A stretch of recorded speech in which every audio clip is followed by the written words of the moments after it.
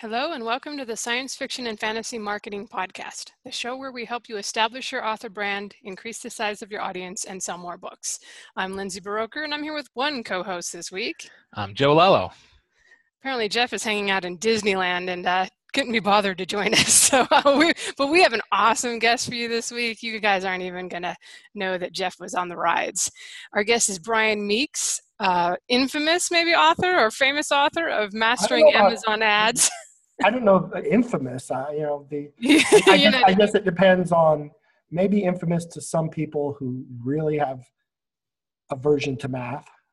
But well, we like math here. We're sci-fi fantasy people. We geek it up. So I should point out too that Brian publishes plenty of fiction, several genres. You've done the thrillers, and I know under your pen name you've got some science fiction out there too, and that's why we let you on the show, of course. Yeah. And he also runs a Facebook group on the Mastering Amazon Ads stuff. And I think, what are you working on now? It's like a software for people? It's an Excel tool. It's taken over my life. I started it coming up on almost 6 weeks ago, and I thought it would take 2 to 3 days. And I've taken a few days off in that 6 weeks, but mostly it's been 12 to 14 hours a day of writing VB code, because in Excel you can do some programming, which makes it a lot more powerful. And so I've been building this tool, and it's just really hard doing software, because you think you've stress tested and everything, and then somebody finds a problem. And so it's kind of taken over my life, but hopefully at the end of the day, it will be something that will allow people who are maybe afraid of math to get the important numbers like read through, description, conversion rate, and some of those things that not everybody necessarily knows how to calculate. And so that's what I'm trying to do. It isn't quite there yet, but yeah, that's what I've been working on. Yeah, it would definitely be nice if the Amazon reports, as you know, it can be hard to tell if you're actually coming out ahead or not. Well, yeah, the problem I'm guessing with the Amazon reports is that data analytics is not true data analytics. It's not really done by most companies. I was a data analyst at Geico, where a 15-minute call could save you 15% on your auto insurance. You may not have heard that. And at the time, I was part of a group that was started by a gentleman, and it was the first auto insurance company to do data analytics in their marketing. I mean, nobody had ever done it. The accountants would look at ROI, and that was it. But trying to figure out how to improve retention and things like that had never been done. And so I'm sure there are analysts at at Amazon, but I doubt there's a trained analyst involved in the design of the reporting. And I think that's why it's an issue. So sorry that was a long answer, but I think Amazon should call me and say, hey, can you come to town for a week and fix it? Because I could.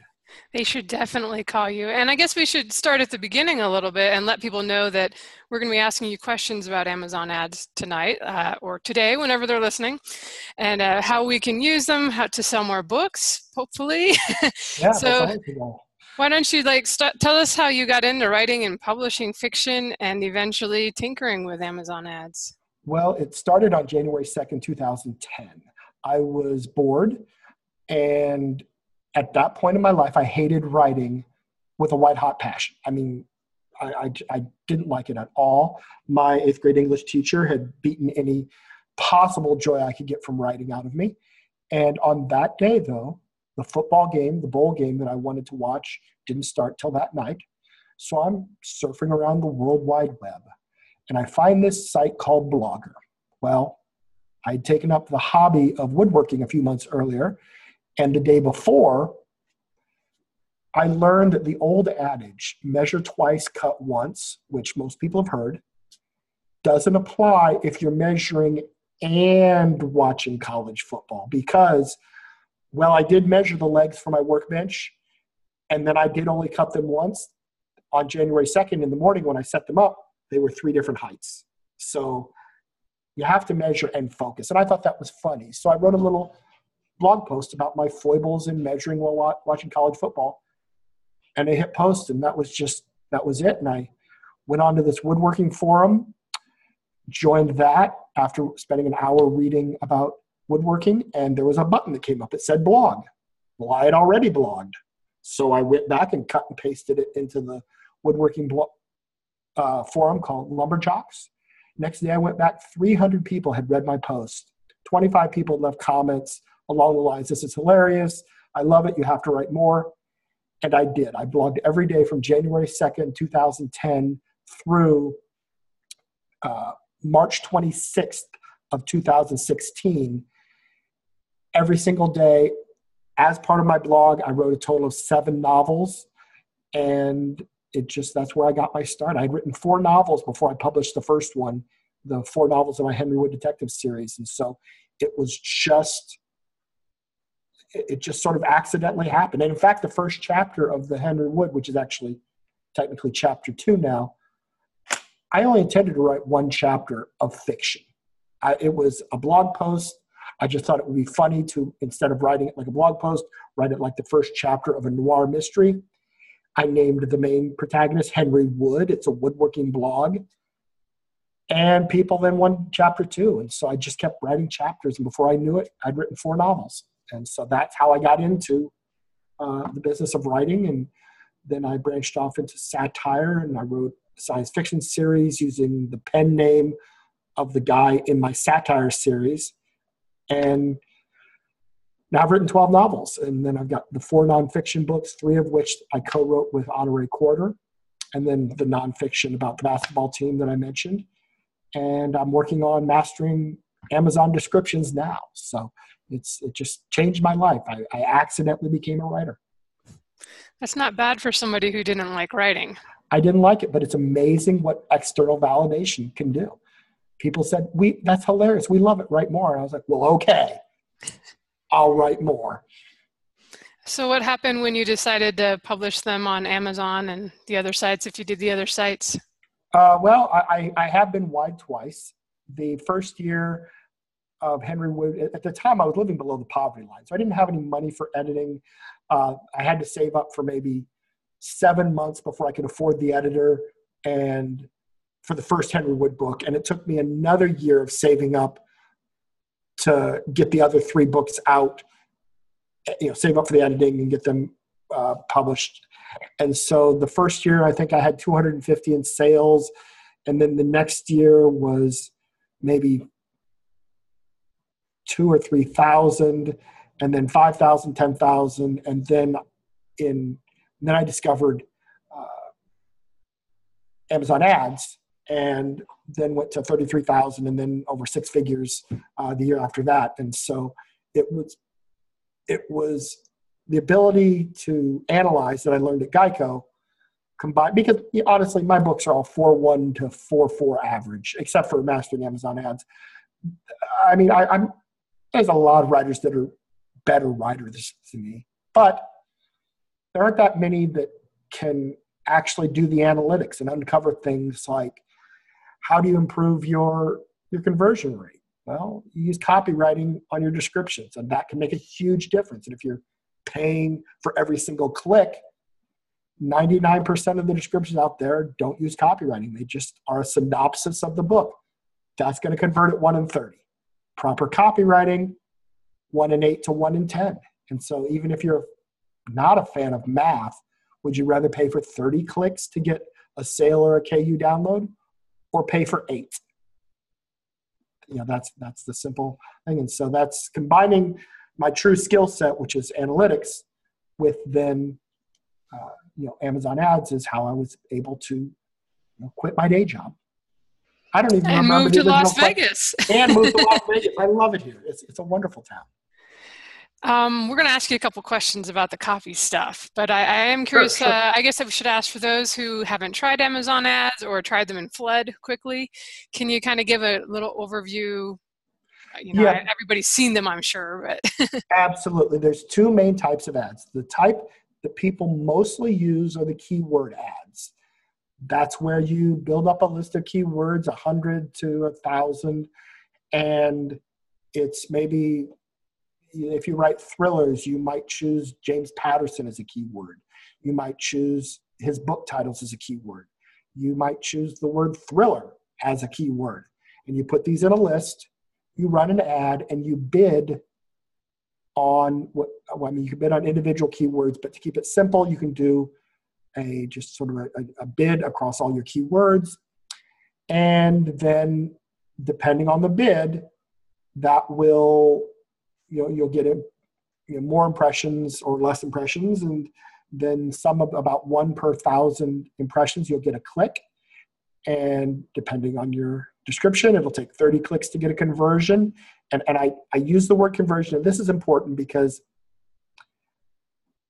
if you're in KU, the number of conversions that you're going to get more conversions that are KU downloads than you are sales.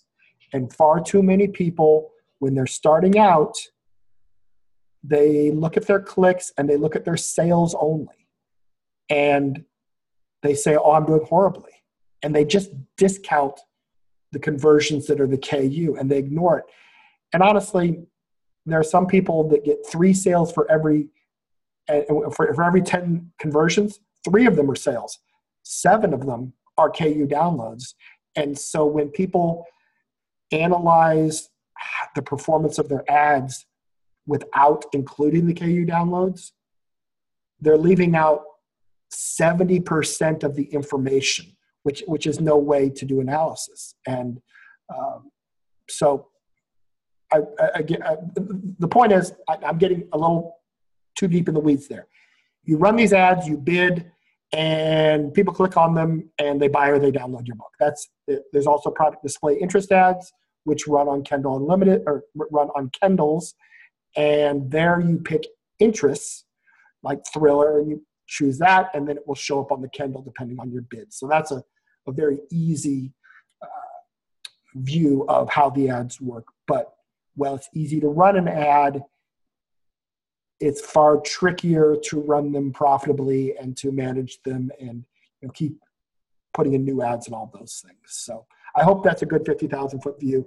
I did stray into the weeds a little bit, which that is my nature. I can't help myself at times, but basically it's a way to get in front of readers on the Amazon platform. Right. Okay. So it seems like, obviously we're going to talk a lot about data and how to interpret it, but it seems like there's sort of a sequence of numbers that you're going to be looking at, and it starts with impressions, and then from impressions to clicks, and then determining the clicks that turn into sales. But so let's start with the impressions. If you're not getting a lot of impressions, what would prevent you from getting a lot of impressions? Let's start there. Well, and again, most people prefer to do the sponsored product ads. With sponsored product, it's probably your bid. It's too low. Now, I don't know. Is this show live or does this air at some other time? This will go up later on tonight, but it's not live at the moment. Oh, no, that's all right. I've been on podcasts where it's recorded, it doesn't go up for 6 or 8 weeks. And that's actually important to my next comment.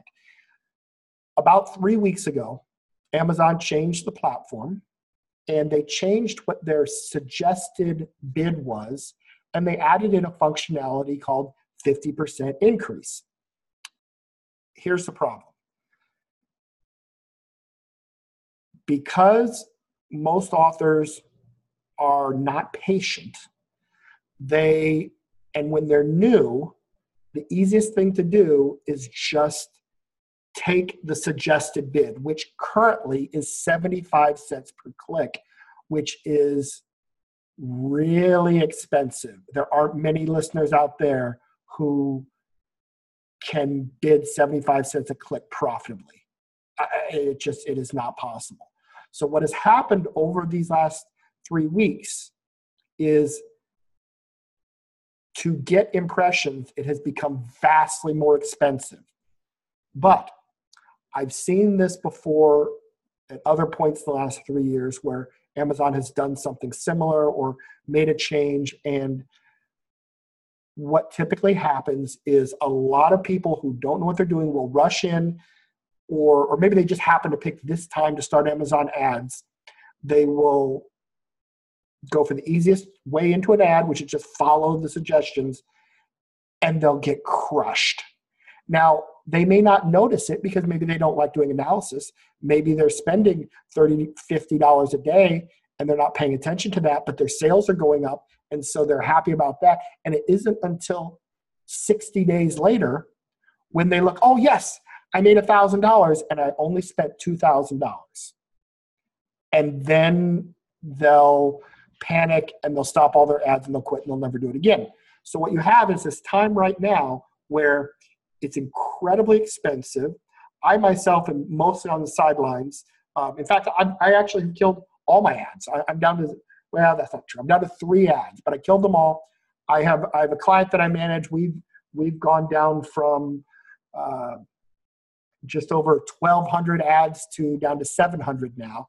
And so it's because I just won't run ads unprofitably. And so I want your listeners to be aware that the next 5 weeks may be a time where if you're testing this out, you don't see a lot of activity, but patience will win the day, because the strategy that I try to tell people is when you're starting off with ads, start with a low bid.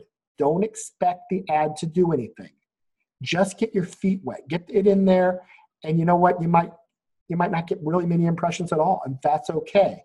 And let's say you bid 30 cents, and right now it might take 75. I understand that.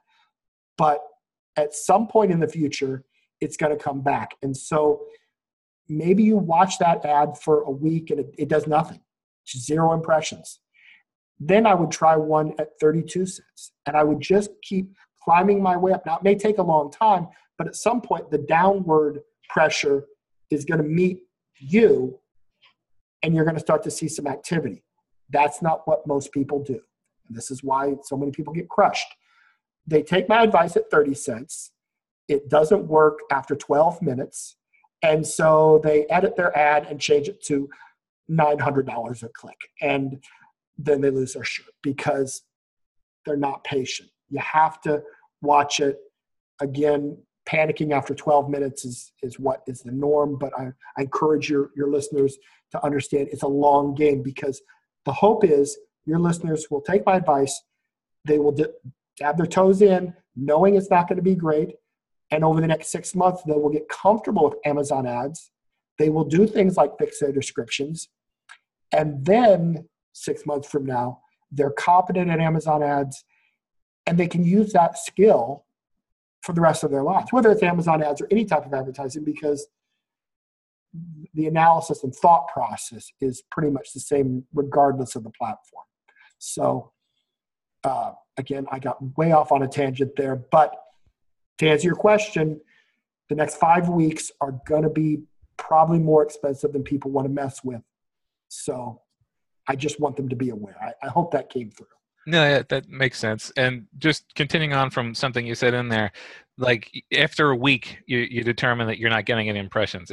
We know, again, I've read your book, and ads don't always start getting impressions right away, and the analytics don't really come in and become reliable for an amount of time. So Yes. How do you know the difference between an ad that's just not good enough, like not bidding properly or not constructed correctly to get impressions, versus one that just hasn't started? Like, how long do you wait before you make your determination?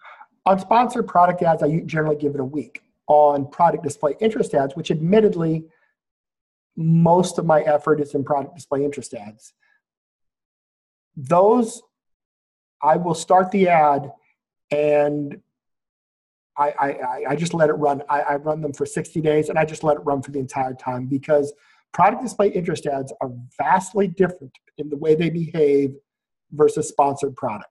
Sponsored product is pretty linear. The higher bids do better than the lower bids.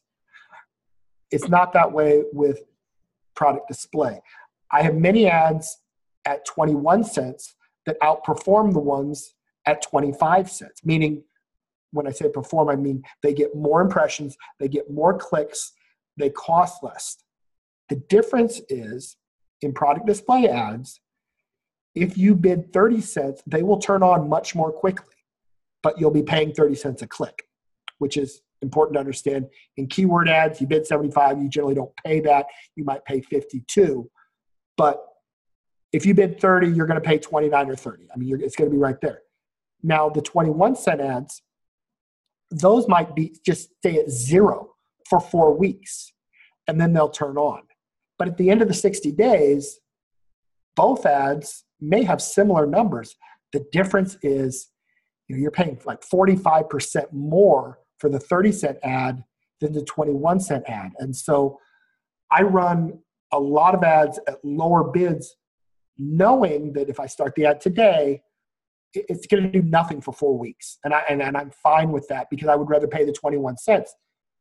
But I'm constantly putting ads into the funnel. So, for the one client, it's a case of, we've got a lot of ads that haven't started, but some of them are a week old, some of them are 2 weeks old, 3 weeks old, and so forth. And it will always be that way, so we can pay less, if that makes sense. So they do behave differently, which goes back to my point about it takes a while to understand that. Yeah, I was actually going to ask you next about the difference. You described the difference with product display, and I think you said in the book too, those are the ones that display on people's Kindles. Yes. And then the other ones, are they also the search results, or is it just like, what are you seeing on a book's page? Are those the sponsored ones? Yes, the ads that are right below the also bots. Those are sponsored product ads. And then there's also ads that show up in the search. But I think the ones that people most often see that probably generate the most impressions are the ones below the also bots, which brings me to a point.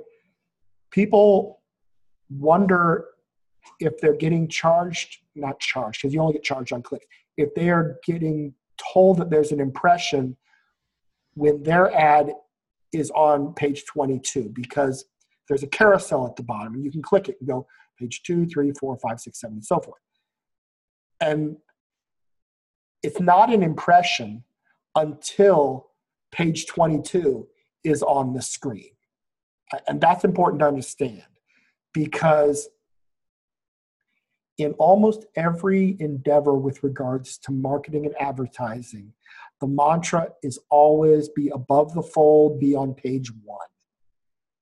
That's just the way it is. If you're doing Google ads, you want to be in the top 3.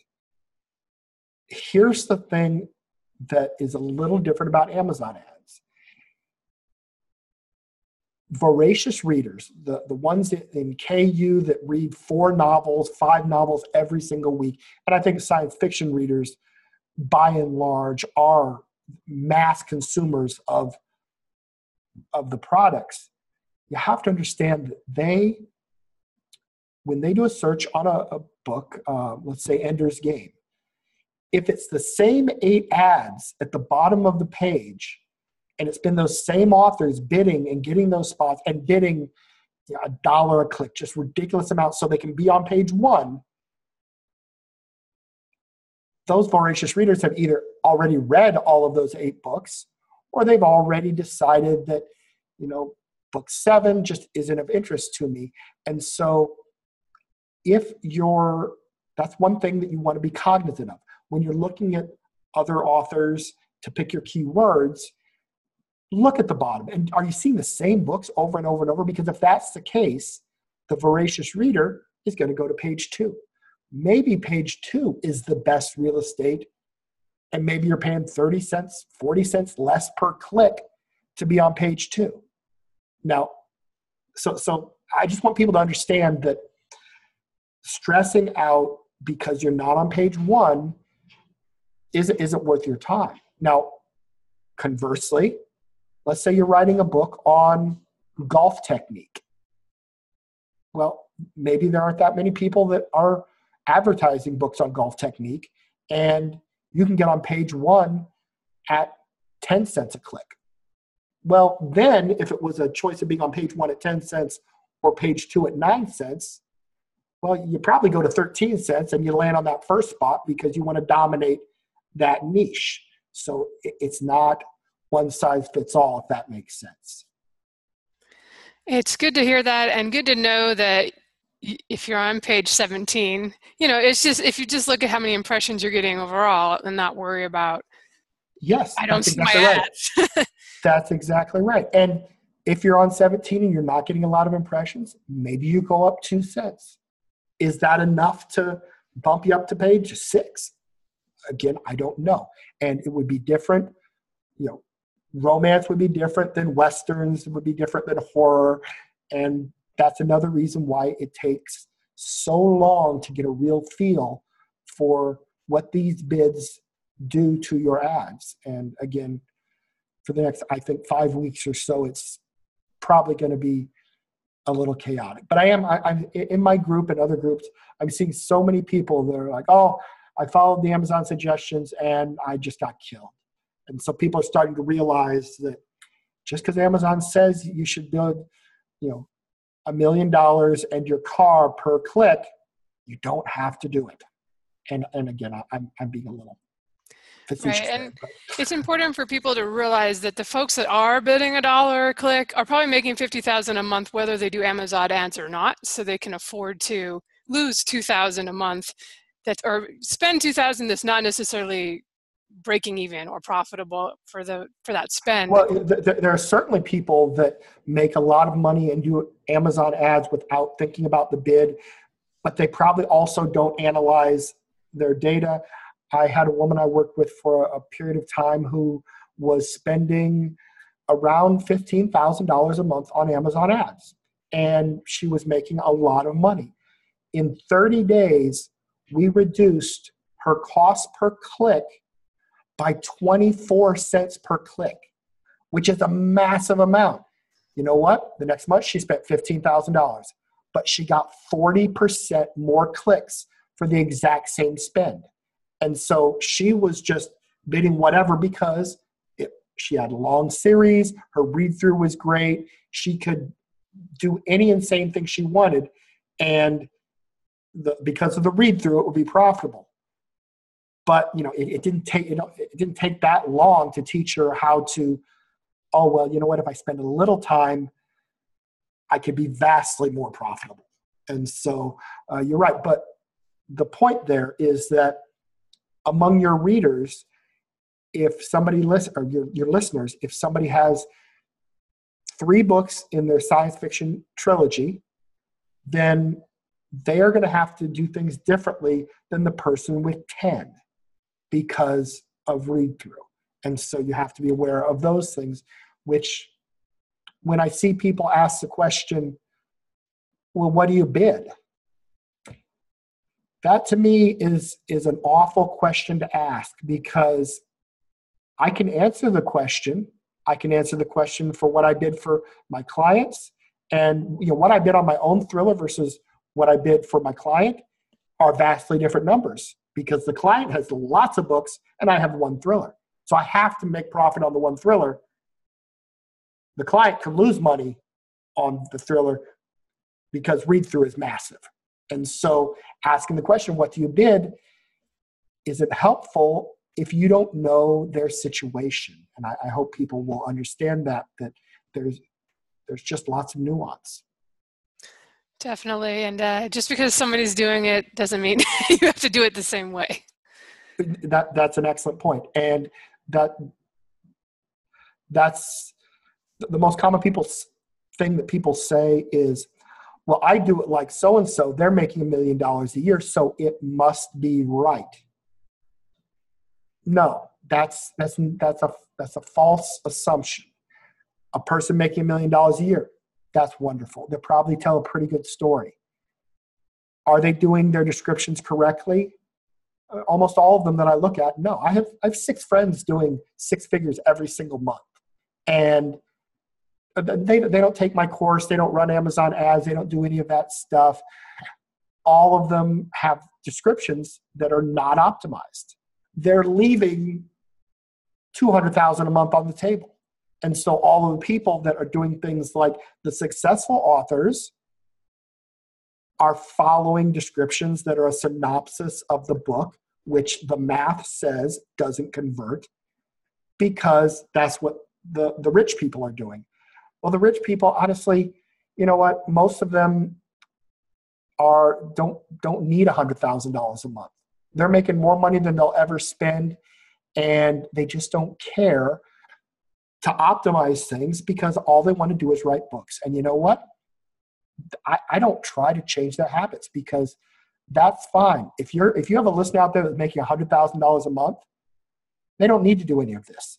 If they want to optimize things, they can make more, but it's not that important. They're probably happy doing things the way they are, and ultimately that's the goal.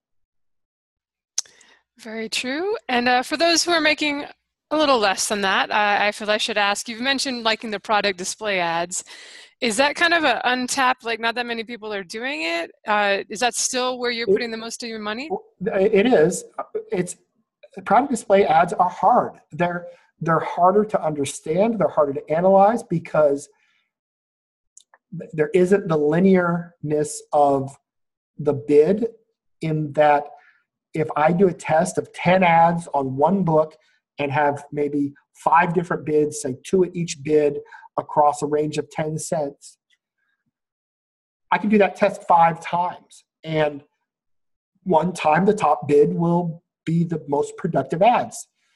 3 times the top bid will come in like 5th or 6th. And one time maybe it'll come in 2nd. But it's understanding that ultimately one needs to focus on trying to get that low cost per click and not stressing too much about individual ads, but getting more a 50,000 foot view of what is working right now in general, what sort of range it takes, combining that with an understanding of, okay, I want to scale, how many ads can I put in to do that? And so there's a lot more subtlety to the PDI ads to do them well than there are to the sponsored product. All right. Now, we were talking earlier about how a lot of the ROI on AMS ads is on Kindle Unlimited, right? Yes. Obviously, you're not in Kindle Unlimited if you're wide. Is AMS the sort of thing can still be of value to you even if you're wide? Yes, but one needs to understand that if you're wide, you have to 100% have optimized descriptions. You can't make it at 1 in 30 wide. You should have optimized descriptions regardless, but you have to have this stuff done well. I ran a test, and I talk about this in my course, I think it's lecture 3, where a friend of mine who's wide, he does very well. He writes science fiction. He does more per month on Apple than he does on Amazon. So he will always be wide. I can talk for hours about how we got to that point. That's a different show. And it's his business, so I won't do that. But the point is, he's wide because that's the way he makes the most money. It's the best business decision. His first book is free, and so we did a test. I wanted to know, could a book that was first book free, not in KU, could you bid a ridiculous amount and still make a profit if the series is long enough, and his is pretty long, and he has crazy read-through. I mean, read-through that's off the charts. And so we did the test. We bid a ridiculous amount, and the analysis was actually probably some of the most challenging analysis I had to do, because he started with getting an average of 25 free downloads a day. So we needed to figure out a baseline and know that the ads were generating above that baseline. And then we had to have an understanding of the revenue for all of the books in his series, what their baseline was. And the way I determined the ROI was the difference between the two. And it doesn't sound that hard, but I had to use a 21-day moving average. And at the end of the day, I proved that his profit came partway into book 4. So after, I think it was maybe 45 days of waiting, it was clear that the stuff we had spent on these first book free, that at 45 days, people had read through to the point where it was in the black, and he still had 4 more books after that. And so that was all profit, but it was an incredibly complex thing. And most people who have first book free have a read through from their free book from 1 to 2.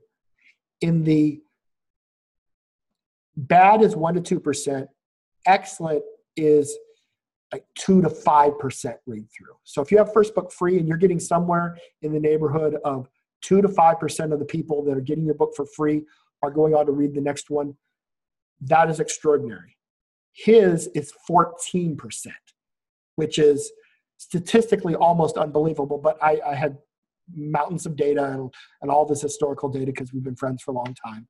And so I want the authors listening to take away from this that I wouldn't be able to do what we did on his books with somebody that's getting 3, 4, 5% read through. It has to be an exceptional case to make that happen. So there are always scenarios where a person that's wide, if they have the right books, the right read through, the right descriptions, can absolutely do it on Amazon ads, but it will be fewer than people that are exclusive. It's just easier. So makes a lot of sense. Actually, one of the other questions I was going to ask is whether or not you think this could work with a first book free, but that was the entire anecdote. So yeah, it was. And again, the first, if anybody out there has first book free, the thing I want you to figure out after the show is what is your read through? And if you get those numbers, and if you're above 5%, then yes, give it a try. And if you're above 5% and you're in KU, then yeah, you have a pretty good chance. So the other question I have then is, you touched a little bit on this too. Like, a lot of determining whether, like, what your bids can be and all that is basically how much how much money a click actually makes you, and therefore how much you can spend on a click. And if you have sales history, and maybe it's high, maybe it's low, it seems like the lower your sales are on average, the more volatile they are day to day. Like, you could have the variance day and 10 the next. Yes, that is absolutely true. And it seems like that would make it very difficult to determine, at least early on, before you really start seeing results, how much of your day-to-day sales are actually attributed to the ad that you're running. So, yes, and this is where skill and analysis comes in, because what I had to do for the example I gave was I looked at I think it was maybe a 30-day, it was 21-day, a moving average. And so for those that don't know what a moving average is, and science fiction readers probably do, but there may be somebody that doesn't. Imagine that you have 2 sales on day 1, 1 on day 2, and 3 on day 3. That's 6 sales divided by 3 days is an average of 2. Now, if on day 4, you drop off the 2 that was on day 1, but let's say you had 5 on day 4. Now you've got 5 plus 3 plus 1 is 9, and you still divide it by 3. So your moving average went from 2 to 3. The point is, by doing a moving average, the variance that you brought up gets flattened out. And so depending on how much variance you have, some people could get the information with a 14-day moving average. Some people might need a 30-day moving average. And with a 30-day moving average, you need maybe 60 days worth of data, because you don't even get to your first day until 30 days. And so by using that metric, you can get a solid feel for not only where your baseline is, but is it tilting up or down? And so maybe your baseline is at 3, but 30 days ago it was at 4. And so whatever was helping with your organic 30 days ago is gone, and you're trending down. And so you have to kind of be cognizant of it as you're doing your analysis, because once you start these ads for the first book and free, or for any scenario, you should see it, the moving average should start to climb. If it's not climbing, well, then they're not working. And so that's how you can kind of distill out the new impact from the old. And just again, your point about not many sales per day, the variance is good. Another thing to factor in is if you're somebody that has 50 sales a day, well, then you might not have as much variance. Maybe it goes 50, 45, 51, or what have you. You should still do that. But you're also, if you're starting ads, now maybe you drive your ranking up enough that you're getting benefit from the ads, but you're also getting benefit from organic. Now, you shouldn't worry about separating that out, because I still believe that the fact that you ran the ads and got your ranking up to 500 overall, that credit should still go to the ads. But it's a different thing to be aware of. That's why I've on new releases, I just don't even try to figure it out, because there's so much different advertising I'm doing, and out to the list and stuff. But I'm doing an older series now. I have a 3-book box set that's free, and the sales on the 4th book alone pay for the ad. The ad does really well. But I find that with the free one, I can bid a lot less and get a lot more impressions. I'll say my copy's brilliant, but it's not. I think it's just that it's free and it's got a dragon on it. But, everybody loves a free dragon. Who doesn't? And then everything after that is gravy, because it's like there's an 8-book series and a spin-off series. So it's been worth it to keep that one running for me. That's excellent. I'm curious, I mentioned we wanted to ask you a little bit about copywriting, because that is obviously, like you were saying, you want the ads to convert more, and it's like maybe the ad copy on the ad is somewhat important, but it seems like even more important is the actual sales page blurb on the book. 100%. The ad copy, I don't know how many thousands of ads I've written. I want to go off on a tangent here. People ask me if when the ad dies, maybe it's run for 2 weeks and now it's not getting any impressions, and so they kill it. Should they use the copy button and run it again? No. Until you're making $10,000 a month, write new copy, do a new ad, because you're not good enough at copywriting after writing 3 ads to start using that same copy. I've written thousands and I don't use the copy button. I always write new copy, and it makes me a better copywriter. So, sorry, I was reading my voice there. I'm passionate about that. I want people to try to get good at the copywriting, but you're right. It is not as important in the ads. A lot of people just like a dragon on the cover, so they'll click. They may not even read the copy. And you have to understand that by the time they're done reading your description, if they read your description, they will have forgotten the copy that got them there. So it won't really impact the sales. That being said, in all the thousands of ads that I've written for myself or others, I've had one bit of ad copy, and I talked about it in the book. More snark than a snarkopotamus in Snarktown on a snarking spree. That was for my satire, Underwood, Scotch, and Rye. That ad, for a period of 5, 6, 7 weeks, had 700 to 900% ROI. And during that time, all but one of my reviews was 5 stars. I absolutely struck a nerve with the exact right reader that would appreciate my protagonist. I've never been able to duplicate it. I mean, I've tried. But my point being is that during that time, I also had my best ever 10 days for that book. 2 years after it was released, I had a 10-day span where it ranked between 520 and 980, most of the time closer to 520 than 980 for 10 straight days, all because of a bunch of ads all working at the same time. And so, you talked about launches.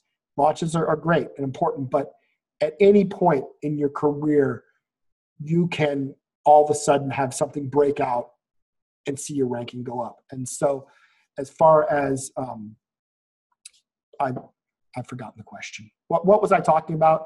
Were you listening to me? Because I wasn't listening. I think I was just asking about the importance of good copy. Good copy, yes. Okay, thank you. I'm glad you were paying attention. Well done. Okay, so the point is, it's not as important as you might worry about for your ads, but you should still try to do it, because if you nail it, it's awesome. What's important is the copywriting on the description. If your listeners right now, if your description is a synopsis, people aren't going to read it. If the first line is more than 6 words, that's bad. The idea is when a person goes to Amazon and then they click on an ad that takes them to your book page, the way their eyes work is they scan from the top to the bottom, and there isn't much space above the fold, the read more. So don't fill it up. They're going to click the read more button. Have a few short lines that hook them. You want that opening hook. You want them to see it. Hit the read more button because their eyes are going to go from the top to the bottom. If it's short, it's going to register what you wrote in those few lines. They'll open it up. They'll scan it. What they're looking for is really big, fat paragraphs. And if they see them, they can't be bothered to read your description, so they click away. And I know that makes no sense considering they're shopping for a book where they're 100,000 words and they're going to sit quietly in a room for 3 hours and just read giant paragraphs. That's not the way sales works. So if you've got these massive paragraphs, they're going to scan top to bottom and go, oh, God, I can't be bothered. It's just like, have you ever seen a post on Facebook where it was 30 lines uninterrupted? Do you read it? No. If you do proper copywriting, when I run a post on Facebook, before I started doing copywriting on the 20 books to 50K group, if I would do a post, because I tend to be snarky, so I would get some reads, maybe 50 likes. I now use proper copywriting, and some of my posts are 1,500 words long on a Facebook post, and they will get between 500 and 750 likes and as many as 400 comments on a 1,500 word post on Facebook. And it's because I use proper copywriting. I write hooks, I use open loops, and people get sucked into my posts and they'll read 1,500 words, which is just unheard of because of the power of the copy. Now, the description is the same thing. You don't want it to be 1,500 words. You want it to be, 200-300 words, but it needs to be formatted correctly. You need blank lines in between the paragraphs. It needs to be very light to view at just as a whole. And if you do all of those things, people will read to the end and you will convert better because you're not telling them the story. You need to, in the description, hint at what might happen. Don't tell them what will happen. You've got a dragon, and Sir Brian Meeks codes a lot, met a dragon, and got eaten. No. Sir Brian Meeks codes a lot, runs across a dragon. Will he be able to survive? Almost everybody has their description that's just a list of facts, things that are going to happen in the book. And when I get to the end, I'm like, oh, well, that was a great book. I don't need to buy it. You've already told me what's going to happen. There's no point in wasting my time because you gave me all the highlights. That's what a synopsis does, and don't do that. Can I read my best description to you? Would that be? Go right ahead. I was actually going to quote your one about Firefly from the book. He's like, "Do you love Firefly?" And you're like, "Yeah." The answer, of course, has to be yes. So yeah, that actually, yeah, I like that as well. But this is a description that is what I wrote this year, and it's different than any of my other descriptions, and it is my best. It is my best description. Conversion. Oh, I almost clicked on my own ad. I don't want to pay for the click. Okay, let me get it here. And I don't know, am I able to share a screen and show people, because the formatting is important. If I hit share screen, is that going to mess things up? Joe's our tech guy. What say you, Joe? It should be fine. I mean, Okay. if something goes wrong, then no one will find out about it. There we go. Okay, so can you see my screen? Yes, we can. Yes. Okay, let's look at this. Look how little I have above the fold. But the first line is 4 words. Henry knew one thing. Dames were trouble. Would this client be the exception? Who's going to stop reading there? Nobody is. The word dames, and you can tell by the Art Deco cover, helps set the tone for the period. This is not a present-day novel. Would this client be the exception? That's a hook. Nobody's going to stop there. They're going to click read more. Look at how light it is. My longest paragraph is 2 lines. There's very little weight here. She walked in, sat down, crossed her legs, and asked for a light. Boy, could she cross a leg. Before the woman had told him why she needed a detective, Henry wondered if she was playing him. It was something about her. The red lips and smoldering eyes were just a little too perfect. She knew how to get her way. And the dress? She wore a Dior dress that would make an hourglass self-conscious. Was it the Damsel in Distress Act? This was the second one he'd seen this week. Something wasn't adding up. 1955 was going to be an interesting year. You'll love this noir mystery with a twist because everyone loves a broken detective trying to do what's right. Get it now. This description converts at 1 in 8. When I started studying copywriting, my description was horrible. It converted at 1 in 30. I wrote a description that was better copywriting, not this one. I got it down to 1 in 10. Going from 1 to 10 to 1 8 doesn't seem like that much, but you got to understand, I've had 110 million impressions and over 600,000 clicks. So if you improve from 10 to 8, it's a huge deal on the volume of clicks that you'll get with advertising. And so there's a lot of, well, another thing that's important about this description, at no point do I talk about the book. There's nothing in the description that says anything about what's going to happen in the book. If we go down to earlier you asked about where the sponsored product ads. Okay, here's the sponsored product ads. Okay, so this is the Also Bots sponsored product, and I'm just going to click on one at random and let's take a look. Look at what's above the fold.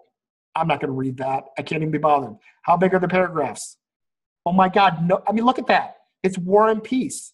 Nobody's going to read that. Now, I mean, this guy's a really good author, and I'm sure his sales are pretty good, but his sales are pretty good despite the fact that he's driving away lots and lots of potential readers.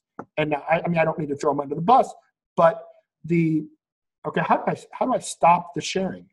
Can you stop the sharing on your end, Joseph? Let's find out. Oh, stop sharing. There's a button. I found a button. Okay. Does that make sense, though? The difference between a big, heavy synopsis of story ruining versus something intriguing. Definitely. And it's funny because I think a lot of authors think the way I do when that click more button came on. I was like, why the heck is the book description the only thing on this page where I have to click more to read of? And I thought, I got to get as much as I can in those 4 lines. No. And but yeah, I totally understand, and it makes a lot of sense that you're just trying to hook them to get them to click more, and then you're trying to hook them further, and the more description to click buy the book. Exactly, and then you get them down to the end. But most people on those massive descriptions, I mean, our attention span has been destroyed by Facebook. We can't be bothered anymore, and so we have fractions of a second to get them hooked. But Henry knew one thing. That's 4 words. I mean, you almost can't not read it. And then it's got the ellipses. And then there's another ellipsis. So I'm doing it incorrectly, but I don't care. I want the sale. And so Dames Were Trouble. What's that about? Would this client be the exception? I mean, it's just, it makes them click to read more. And it converts really well. So, that is sort of a big 50,000 foot view of copywriting. Now, is it easy? No. I work at it every day. I work at it by using proper copywriting when I'm on Facebook, commenting on guinea pig pictures. I still use proper copywriting. And I'm better at it today than I was a year ago. A year ago, I was better at it than I was 8 months before that when I started, 2 years. I guess I've been at it for 2 years now. So each year I get better because I do it all the time. And that impacts, I write better copy for my ads. I have better description. Now, actually, believe it or not, I haven't even optimized all my descriptions. I don't advertise my books since I launched Mastering Amazon Ads in order to sell them and make money. I use all of my books for research because I will kill off all my ads, let them sit for 60 days, let everything die so that I can run a test and learn something new that will be more valuable. Because like I said, I have a couple clients. I'm not taking clients, so please don't ask. But I charge exorbitant fees. And so if I can do research and learn something that impacts, the 1,200 ads that I'm running for clients, that's more valuable to me. And that's where I did the research on back matter. Everybody's doing back matter wrong. Everyone. I mean, they're all doing back matter wrong. I did some tests, and the book that I showed you, Henry Wood Detective Agency, for however long since it's been published, 6, 7 years, the read through from book 1 to book 2 has been 42%, plus or minus maybe 1% over an entire year. It's 60% now. I did research. I tested things with back matter. I looked at the way everybody was doing it. I did it. I did it differently. I actually, sadly, recently, about a month ago, 5 weeks ago, somebody sent me a message. They had found a typo in Henry Wood Detective Agency. And so I went in, I quickly changed it and uploaded it. What I didn't realize is that I had uploaded an older version of what is the Scrivener. And so it didn't have my most current back matter. It had like the second or third iteration as I was doing these tests. And so my back matter is actually wrong in Henry Wood Detective Agency now. But I found this out yesterday. I'll fix it this weekend. And the point being, though, is that back matter matters. And so I'm constantly doing research on ways to just optimize things because, like I said at the beginning of the show, I am not an author who's going to write fiction that is 4.6 to 4.8 average over 400 reviews. I'm just not as good as those authors. But I'm good enough that I can write good books. And so, I want to optimize that. And someday when I've done all the research I want to do, I'll go back to selling my books. But anyway, I got off tangent. I'm sorry about that. I've answered so few questions in an hour. I just get excited and start running amok. No, that's okay. And I wanted to emphasize for those listening that what you were saying about you don't have to summarize everything. You don't have to write the whole world building because fantasy and sci-fi authors were the worst. We made up this whole world and we want it in the description. And I actually took don't tell any of it. I mean, I honestly, I wouldn't. We're writers, and copywriting is an art. But just you write scenes in the book, and you end chapters on cliffhangers, and you build up expectation of is this person going to survive? You do that for 100,000 words. You're good at this, so do it for 300 in the description just to get them into starting the series, and then let the book carry it from there. With box sets, I tend to believe that the description that's used for book 1 should probably be, with a few minor alterations, the description used for the box set, because you're just trying to get them into book 1. That one we clicked on, it had a description for every single one of the books. I don't think that's as efficient, and the data shows it's not as efficient. So, yeah, I've actually had good luck doing almost completely different descriptions for the box sets to try to hit a different audience. They might still be the readers of the book, but it's like maybe if it's more romance, fantasy oriented versus book 1 was more action, or I've just had good luck with that. Well, and you mentioned in my book, I talked about the test I did for my science fiction series, where I was doing Facebook ads, and I mean that, Facebook ads driving people to landing pages. And because I wanted to do research, I created 8 different identical landing pages. When I ran the Facebook ads, because you can pick gender and age, I ran 8 identical ads, except that in one ad, it would only be shown to women 18 to 27, men 18 to 27. And so I broke out 4 different age ranges, and then male and female. So if they clicked on my ad and they took the free giveaway, then not only did I have their email address, I had their gender and age range, which the idea was, if I built a list that way, I would have more detailed information to do lookalikes for Facebook ads down the road. But what I ended up discovering was the copy mattered. The first copy I did on the ad was generic. And the landing pages were all identical copy, and it was generic. It converted at 1 in 9. Keeping in mind, I'm trying to give away a free book 1. 1 in every 9 people, male or female, took advantage of the offer. I then changed the copy up and wrote better copy. I got it down to 1 in 7. Next, I decided I'm going to write gender-specific copy because in the one sense, there's a very strong female co-protagonist, if you will, and so I focused on her, and the copy was something along the lines of, Fristian Nash thinks he's the hero. Sasha thinks it's adorable. She'll do her best to keep him alive, something like that. It was very much female-centric, and I showed those to the women that were clicking on the ads. Down to 1 in 3 with gender-specific. On 3 of the 4 males, I wrote ones talking that were Nash-centered, the very manly copy.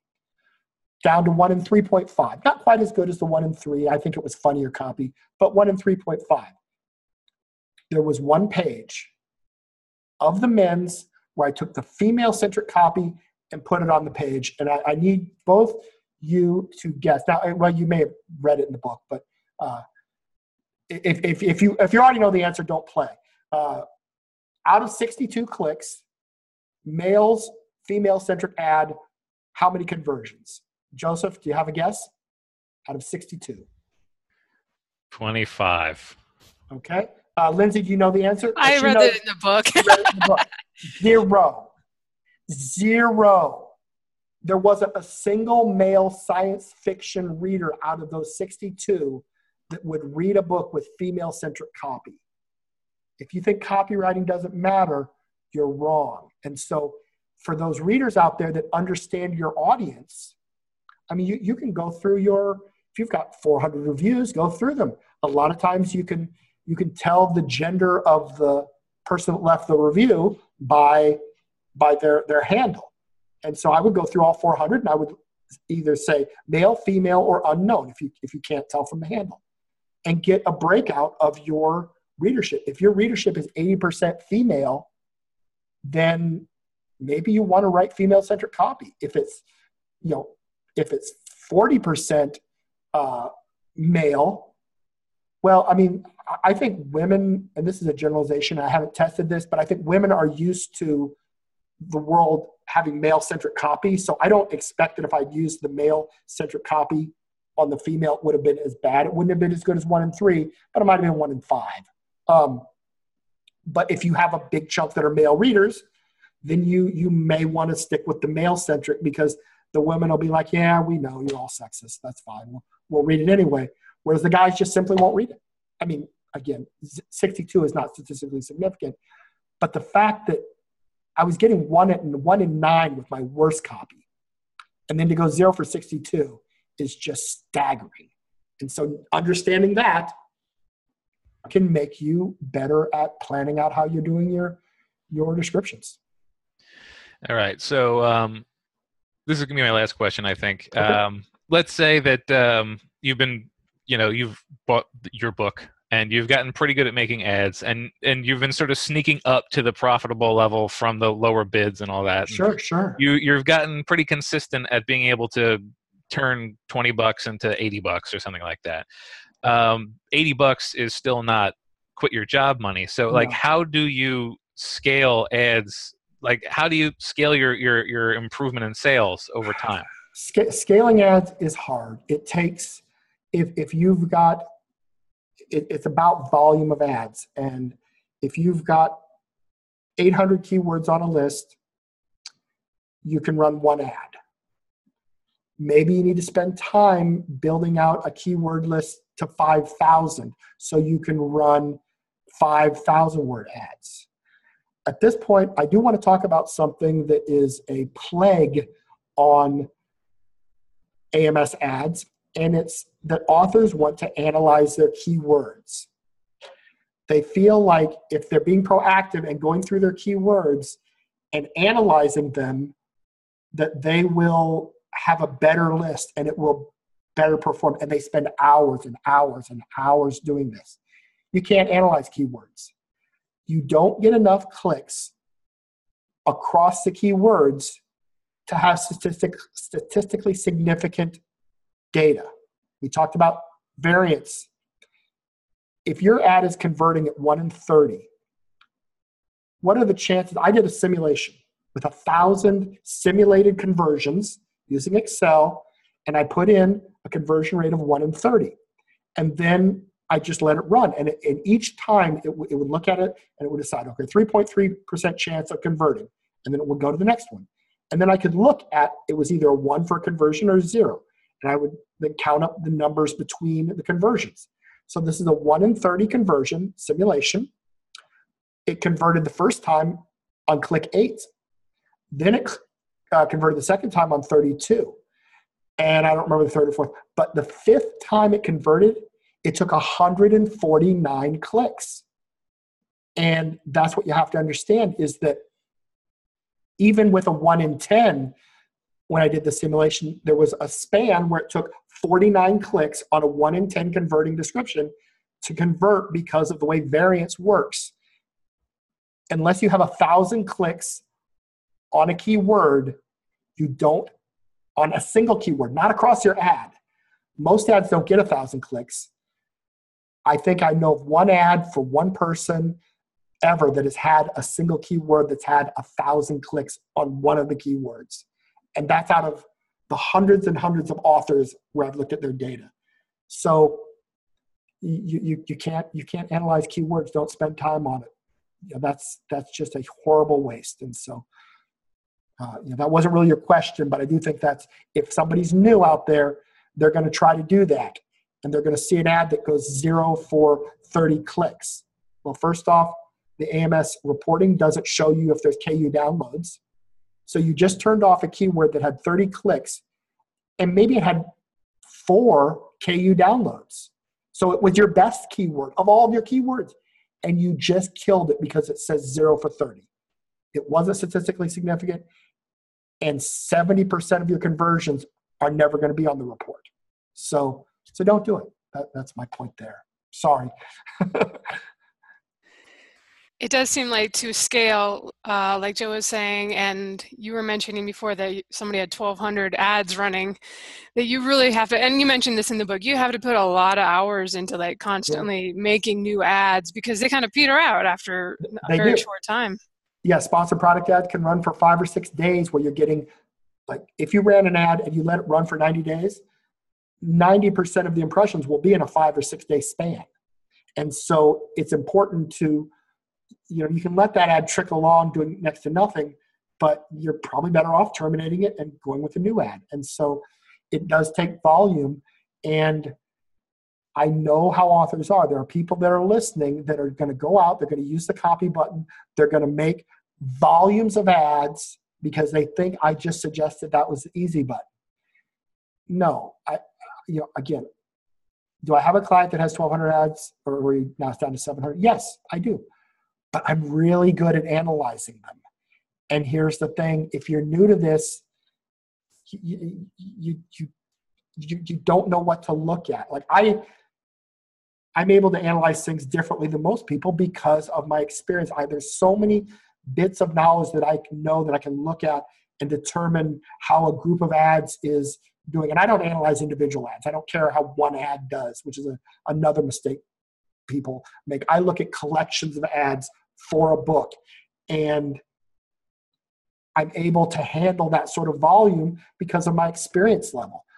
Somebody that's new, you just have to understand. I think chapter 5 in the book, I talk about setting expectations. It takes a while. In 6 months, when you've been doing this and you're getting to the point that Joseph mentioned with, now you're starting to do you're making $80 on a $20 spend, then yes, if you've got 10 live ads, try to get it to 30 or 40, but don't go straight to 1,000.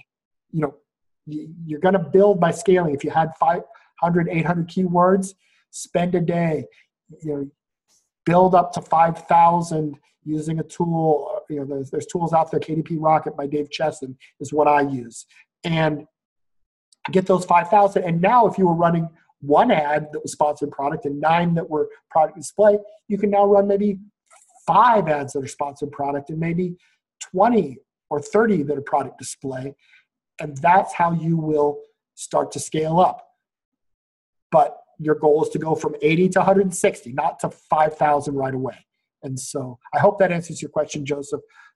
It's a process, and it will take more work once you sort of have it figured out. All right. And my last question kind of on this is going to be, because somebody asked me when I launched my last book, like how many Amazon ads are you running to get 150 overall in the store? And obviously that was my newsletter and stuff. Is it actually possible? Because I've kind of found it's hard as you get higher in the ranking, it's hard to move the dial enough to keep you up there just from the ads. Are you seeing people that are able to stay in maybe the top 1,000 consistently month to month from using ads? It is really hard. I think most of the people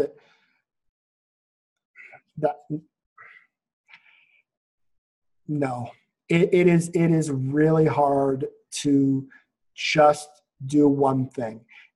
I would say the people that are in that top 1,000, top 500 or whatever are doing ads. That's a portion of their conversions, absolutely. But they're probably maybe doing Facebook ads as well, and they've spent the years it takes to get good at those. And that's a portion of them. And they may have a rep. They're maybe getting merchandising from Amazon. And so, that's driving another big chunk of their volume. Or maybe they just have a rabid fan base and they have 10,000, 20,000 people on their list. And they're using that list strategically, and they're not just blasting all 20,000 on day one. They're spreading it out to try to elevate and keep things. So at that level, it's a more complex issue, and it's harder when you're doing $25,000 a month in sales. It takes doing a lot of different things, and they're probably maybe running BookBub ads as well. There's a lot of components. And so I wouldn't say that it is possible that somebody is only doing Amazon ads, but they may even be getting support from Amazon that they don't know about. I mean, they don't necessarily have to have a rep for Amazon to say, we're going to juice this book because we feel it's doing well. And so they may think that it's just their ads, but something behind the scenes. The top 1,000 is just hard. That's the bottom line. All right. And so we don't end on a discouraging note. To remind folks, you went from not selling many books at all to really moving the dial with ads. So it's possible, certainly, to... I generated over $200,000 in net revenue on $45,000 in ads in the first, that's up to the point that I launched the book. I think it was 40,000 and 202,000. So, 300%, or that'd be 300% return on investment. Now, again, you have to understand that I also, for a period of time, nobody was doing Amazon ads. I was getting clicks at 5 cents. And so, it is more challenging now. It's harder. It takes more work, but it can still absolutely be done. So I didn't mean it to be discouraging, but honestly, you can make $10, $15, $20,000 a month in profit with Amazon ads and still not have your book in the top 1,000. I mean, it absolutely, my best month ever as far as ranking was when Underwood Scotch and Rye, I had that 10-day span. That was my best month wherever I had ranking. It was not my most profitable month. My most profitable month, I don't think I cracked the top 1,000 on any of my books, and I had 17,000 in net profit. And so, yeah, we love ranking, but ultimately it's the dollars that are left over at the end of the day. That's a good point, not to get hung up on that. I mean, I have lots of stuff that's, like 50,000 in the store and still make a good income because I have so many books out. Exactly. But thank you so much for spending this time with us today, Brian. Do you want to plug your book or anything you're working on that we can send people to? I don't know. It's, that they can find me. I'm out there. I don't need to, we don't need to. It's not all that. Right. Well, at least people can find me. They'll figure out where I am. All right. Well, they can pick up Mastering Amazon Ads for sure. And what's the name of your pen name that you write the sci-fi under? It's Arthur Byrne, Byrne. It's called The Magellan Apocalypse, and it's okay science fiction. I mean, it's it's fair. It's a fair book. I like the series. I wrote, the old adage about if there's a book that you want to read that isn't written, write it. I wrote the book I wanted to read. And so I really, really like it. It's delightful, but it's kind of snarky, and it's one of the complaints I get is I don't really describe the aliens. Well, when I'm reading science fiction, I don't care that much about the aliens, so I didn't describe them. That was a mistake. So you know what? For most people out there, it's probably just an okay book, but it was the book I wanted to read, and so I wrote it for myself. So, and Arthur Byrne is my protagonist in Underwood, Scotch and Rye. He actually writes the first book in the satire. And so when I finished the satire, the second book in the series where he writes Magellan Apocalypse, I had actually finished the trilogy before I finished the book that references my character writing the series. And so I use that to tie in. And I get a lot of people that don't read science fiction. The non-science fiction readers like it better than the science fiction readers. So it's not great. I'm just saying. All right. Well, I will include it in the show notes just in case anybody wants to read Brian's just okay book. Promo ever. It's not that great. I wouldn't bother. But I trust the ad copy is a little more enticing. The ad copy is better than that. Yes. All right. Well, thanks everyone for listening. And I will include the link to the Facebook group and your books in the show notes for episode 198. We're getting up there at marketingsff.com if y'all are listening on the treadmill or something and can't get in there right now. And thank you so much, Brian, for your time. Can I ask one question? Could I send you a link to my course? And absolutely. I could make a code for your course and give people like 30% off if there was anybody that was interested in digging even further. So maybe I could do that after the show and give that to you. Definitely. We will put that in there too. Okay. Thank you so much. I appreciate it. Thanks for having me on. This was fun. All right. Thank you. So long, everybody.